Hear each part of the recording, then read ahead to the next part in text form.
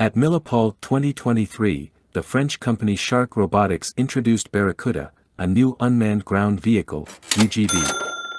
This vehicle, developed with insights from the French Army, is tailored for defense and security missions.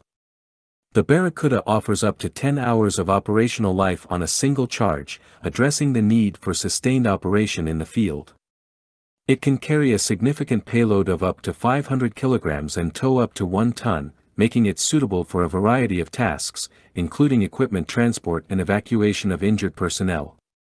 With dimensions of 160 centimeters in length and 120 centimeters in width, the Barakuda is built to navigate difficult terrains.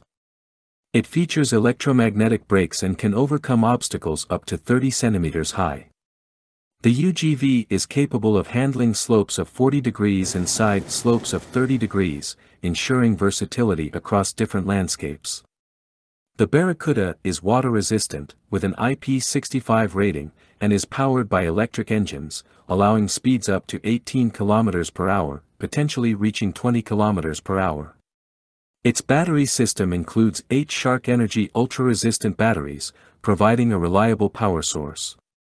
The vehicle's modular design allows for quick configuration changes without tools, adaptable for various missions. It can be operated remotely from up to 1,000 meters away, featuring dual-frequency control, integrated GPS, and telemetry for operational awareness.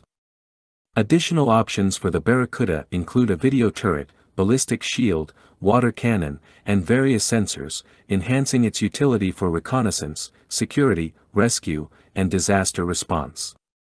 The introduction of the Barakuda at Milipol 2023 highlights Shark Robotics' commitment to advancing UGV technology, offering a versatile and robust solution for a range of defense and security applications.